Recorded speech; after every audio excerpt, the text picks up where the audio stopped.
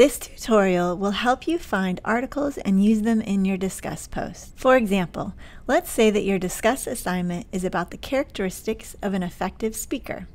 The first thing you want to do is come over here and open up the worksheet. You'll use this worksheet as you go through the tutorial so that you can write your essay. So let's get started. Click on the first tab that says Search Strategy and watch the video.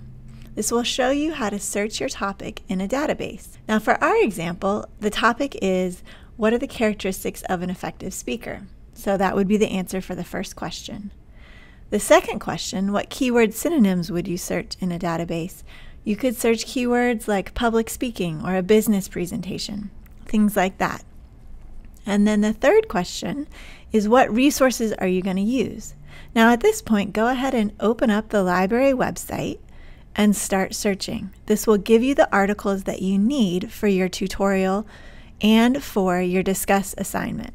So maybe your general resource is something from that number 1 box and you got a reference book. And maybe your specific resource is a journal article from EBSCO, which is in the number 2 box. Go ahead and collect the articles that you're going to use for your Discuss post here. Then go back to the tutorial and click on the second step.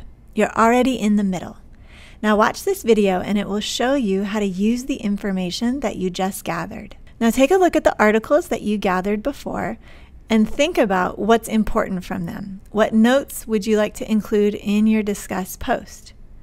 Now as you pull that together, how would you explain your claim? What is your argument? So maybe your claim is that an effective speaker is someone that has amazing eye contact, who is concise and to the point. That's your claim. Now you need evidence. Maybe one of your journal articles talks about how if a presentation is led by someone who makes eye contact, then the audience is more likely to be engaged. That would be the evidence, and then you would cite your source. You can also include research that might disagree. Maybe some articles said that, you know what, eye contact is not that significant as long as the content is good. And then think about what your opinion is. Do you agree with that? Have you experienced a presentation where eye contact really did make a difference? And that's the second step. Now go back to the tutorial and you're already on the last step.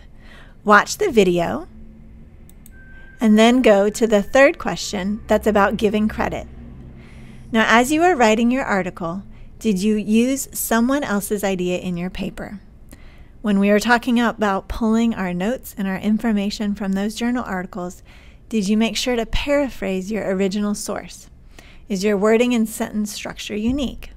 It's important to paraphrase completely so that you can avoid plagiarism.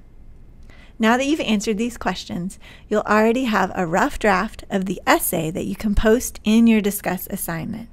Go ahead and read it through for proofreading, and then you'll be ready to post it in Discuss and upload this worksheet to your class Dropbox so that your facilitator can see that you did it. And then you're done. It's as simple as that.